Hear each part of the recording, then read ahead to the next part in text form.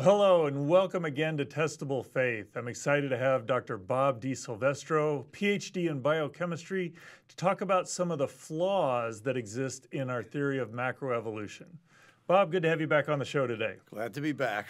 So when you're talking about life and how it gets here, that conversation happens almost entirely in the context of evolutionary theory, and macroevolution is a key component of that. How do you, when you're talking about that, what sort of interesting topics do you see when it comes to talking about macroevolution? Well, the idea here is that we started out once upon a time with very, very simple life, and that over a long period of time it evolved into people like you and me. Mm-hmm.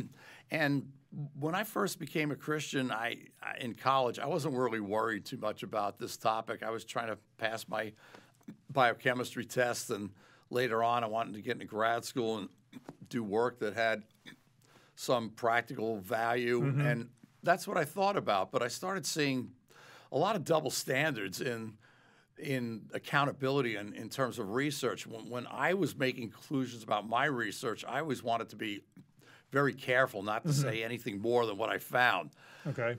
But I was looking at macroevolution research, and I thought, boy, they get away with making speculations that I could have never made with what my data shows about my area of research. So I started getting bothered by that, and I started looking into the issue more deeply, and I felt like, gee, the real evidence doesn't seem to support the idea that new species could come about through just purely natural means, and that I started seeing, I think there's really evidence for a designer behind the beginning of new species.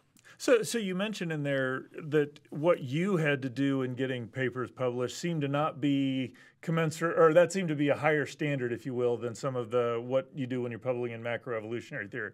Can you give us an example, or how would that play out? I mean, just flesh that out a little bit for us. I mean, in terms of conclusions, like I might say, I was doing some research on some transport of the nutrient copper, and I said, perhaps vitamin C is needed to get copper from outside of cells off a carrier molecule through receptor inside of cells. Okay. So I did a little research where we put some vitamin C and mixed it in with some cells, and we saw some copper uptake. Okay. But I was a little afraid to say, well, that's exactly what happens in animals or people, because I'd only showed it in cells, and I hadn't actually shown that it made the copper go through a receptor. I just showed a little bit of chemical behavior, so to speak. Okay. So I speculated in the discussion, but I was very hesitant to overstate what was going on. I saw evolution research where they would look at just some little thing like differences in colors of moths, for example, where there was pollution. Okay. The moths that had a color that blended in with the trees better during the pollution, that over a period of time, they started seeing more of those moths, according to one of the stories.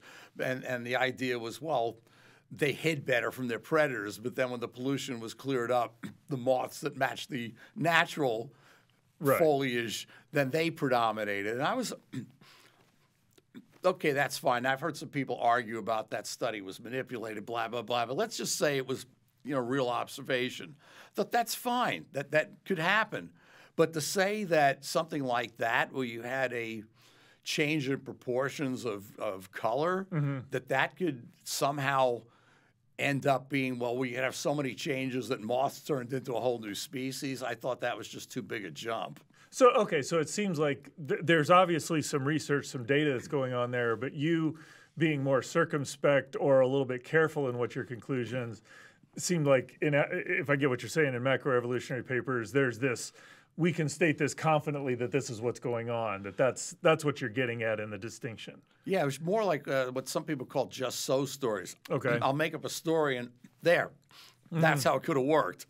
But we need more than a story sometimes. That's fair, yeah. We need some hardcore data, and we need to look at, is the machinery there? Is the probabilities there? Do the models actually work?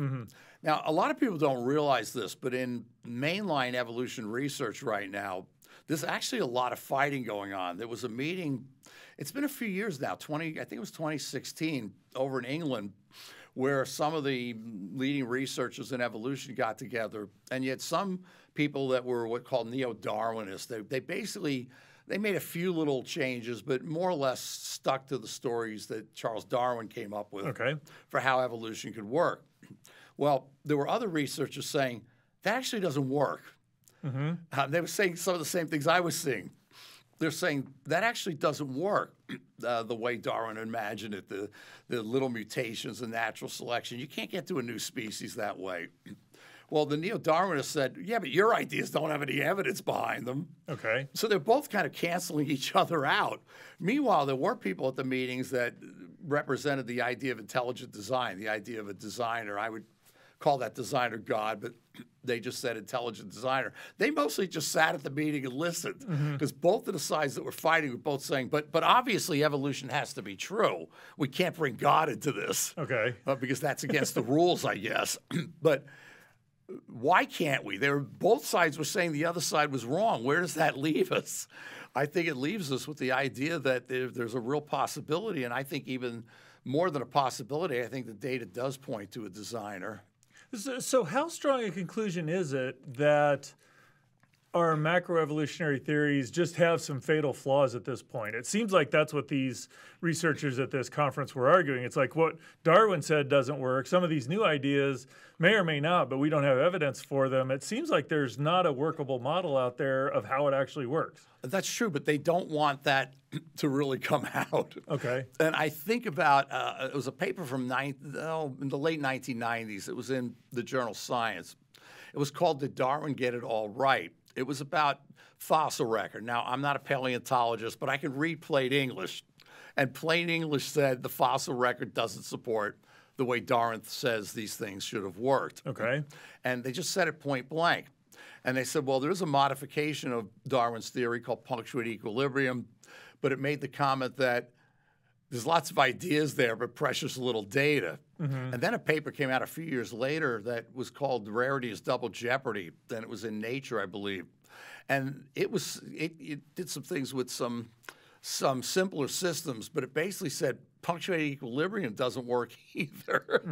And so here we're seeing all these mainline papers saying that.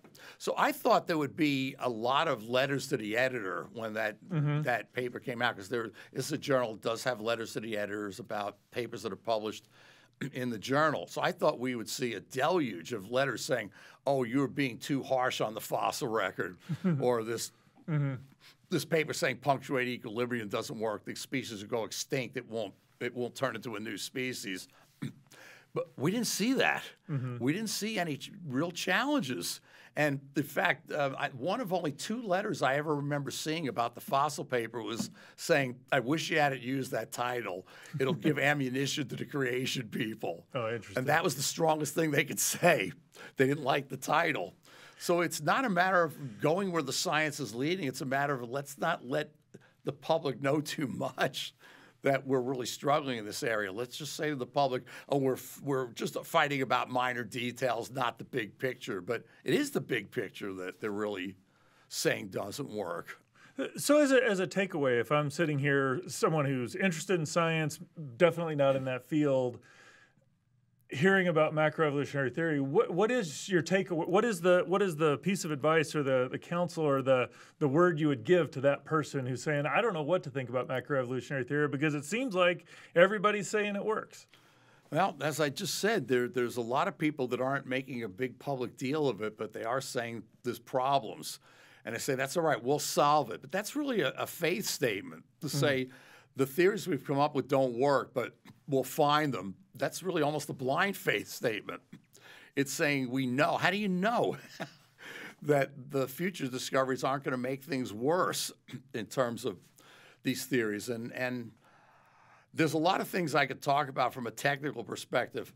I'll just give you a real simple one that's not real high science. When species move away from the average, they don't start evolving into something new. They become more fragile. For example, dogs. there are really little dogs and there's really big dogs like Great Danes, and there's little dogs like Chihuahuas. They tend to be very fragile, and the reason they survive is that they're cared for by people. If you threw them out in the wild, they would really have a hard time. Right. So that's just a very non-intellectual way of just saying this shows that species tend to stay within species. When you get too far afield, they become more inherently fragile. Well, thanks. I really appreciate your comments, Bob. If you found this discussion about macroevolution and how it really does have some serious issues, I would encourage you to check out the description box below. Again, it provides a number of resources that allows you to dig into this more deeply so that you can use it to have great conversations with people you're around.